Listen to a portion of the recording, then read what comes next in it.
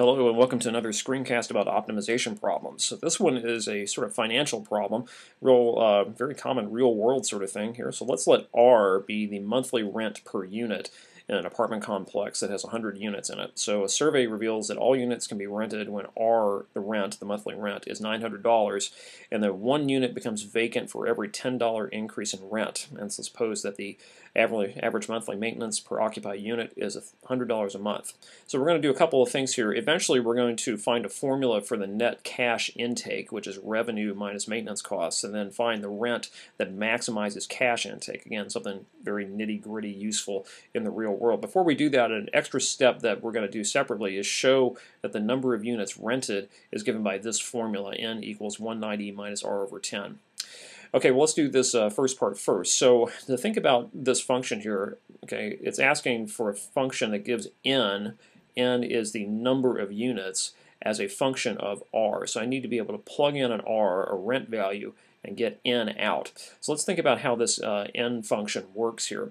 It does tell us some information about this up in the problem statement. Most importantly, the first thing you see is all units can be rented when r equals $900. So I'm thinking that n is a function of r.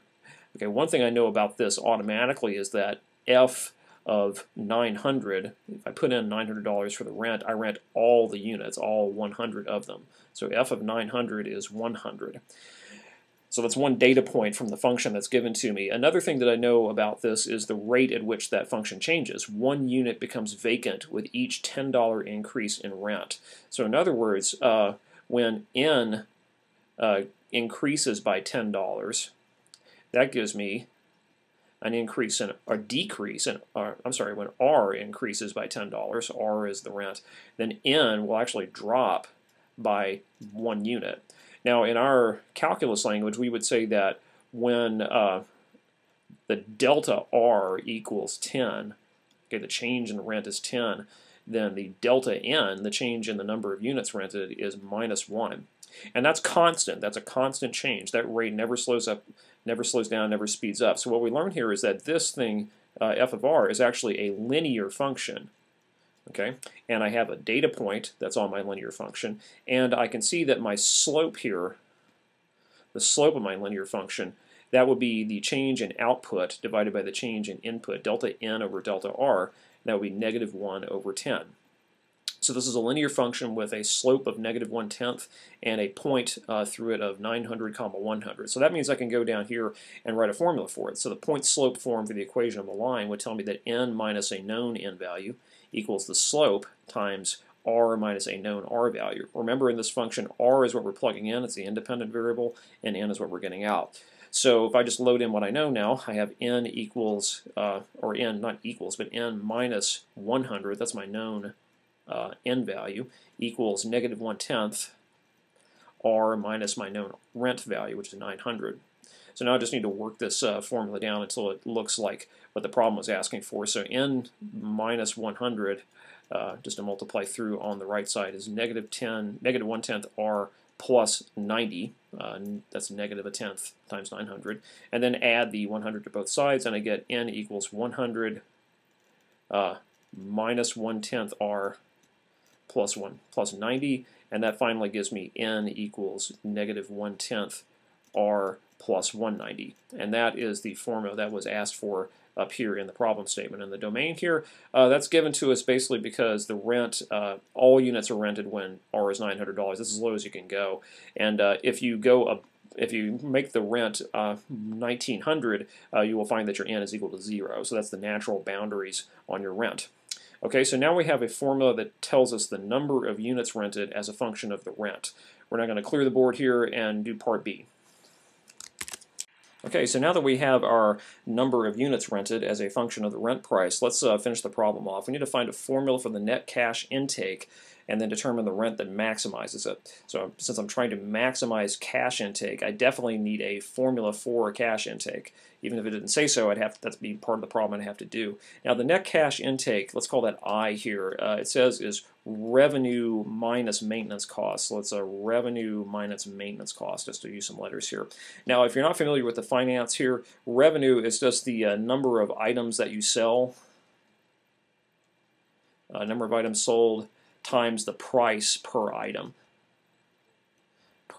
So if I had a lemonade stand, for example, and sold glasses of lemonade for $2 a piece and sold 20 of them somehow, I would end up with $40 in revenue, minus maintenance costs. We'll get to the maintenance costs in a minute. I'll just put that M right there. Now for us, the number of items sold, that means the number of units that I've rented. So that's really just N. That's what we've been calling N. And the price per item is the rent that I'm charging per unit, and that's what we've been calling R. Now M, in the problem it said it was $100 a month per unit for maintenance. So the total maintenance cost would be $100 per unit times the number of units, which is N again. So here I have a formula for I in terms of two variables, and so I need to substitute something in to eliminate one of those. N, we just found out, is a function of R, and so I can substitute that in. Negative 1/10 R plus 190 times R from up here, minus 100 times negative 1/10 R plus 190. Okay, so now it's not cleaned up, but I have intake as a function of R. The R is the only variable in here. Since we're running a little low on time and I want to get to the calculus part here, I'm just going to give the final simplified result here without going through all the algebra. It turns out that I is negative 1/10 R squared plus 200 R minus 19,000. And that's your cash intake as a function of R. Again, if you want to see the details on that, just pause the video and you can work those through. So now let's remove all this stuff in the middle here and work with my function for I. What I want to do is maximize cash intake. Now I have a formula for I as a function of R, so I need to find I prime. Just to do that real quickly, that is negative 1/5 R plus 200. And I'm going to use the derivative to find the critical numbers, which would be places where the derivative is 0 or undefined. The derivative is a linear function, so it's never undefined. That's not an issue. So I've just got to set this equal to 0. And so that means that 1/5 R equals 200, or R equals $1,000. Now that's not necessarily the end of the problem. I have to test this critical number next to see if it gives me an extreme value. I can do that in one of two ways. I can use the first derivative test, or in this case I might want to use the second derivative test because the first derivative is really simple. It's just a linear function. So let's pass over here and look at I double prime, and that's just going to be negative 1/5. That's a constant, and that of course is a negative constant. So what this tells me is that I, the function I, is always, over its entire domain, concave down.